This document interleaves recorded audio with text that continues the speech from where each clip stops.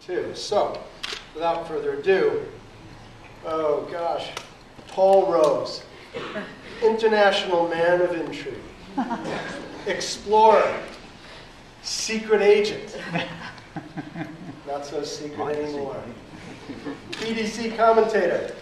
He's a science supporter, whereas he's not necessarily a scientist, but he's on the front lines of science wherever it happens all over the world in a capacity with film, with helping out and bringing forth a lot of these frontline field studies. Possibility of being in the wild places, it's a double-edged sword, isn't it? It means you have to live by that.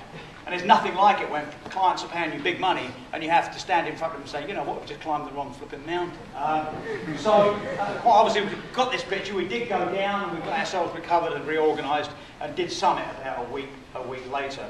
But it's that sense of freedom and vitality and passion for being alongside nature that I want to share with you.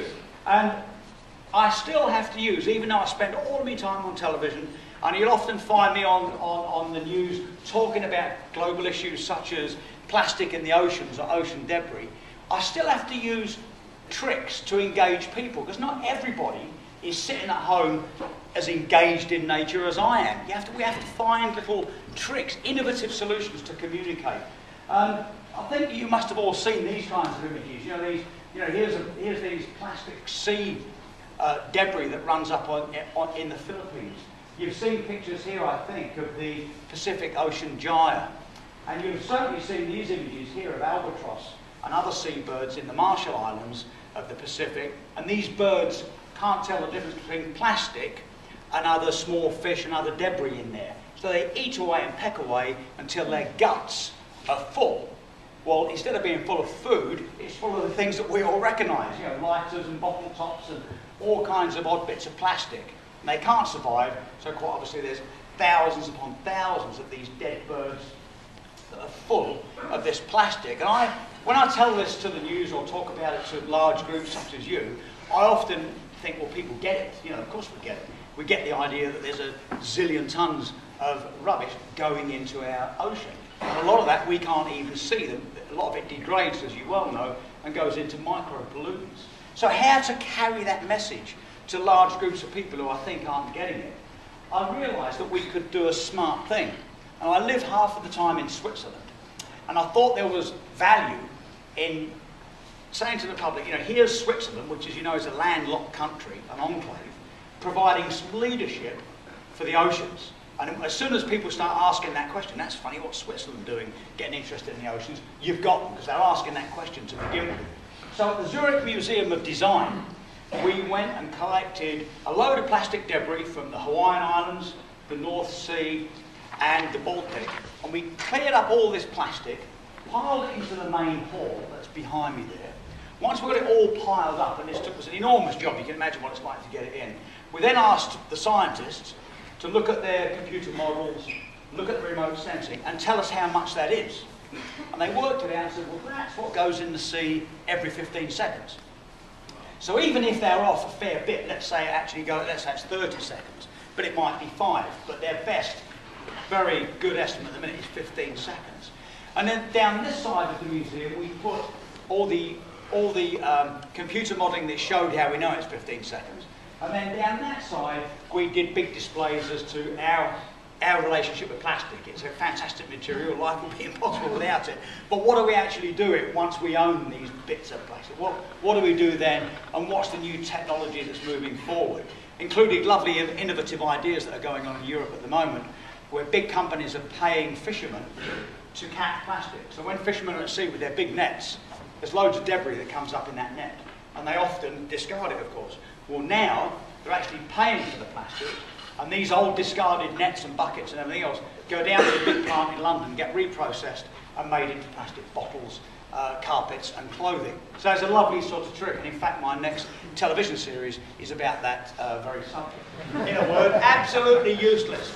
I mean, in Britain at the time we had an exam called the 11 Plus.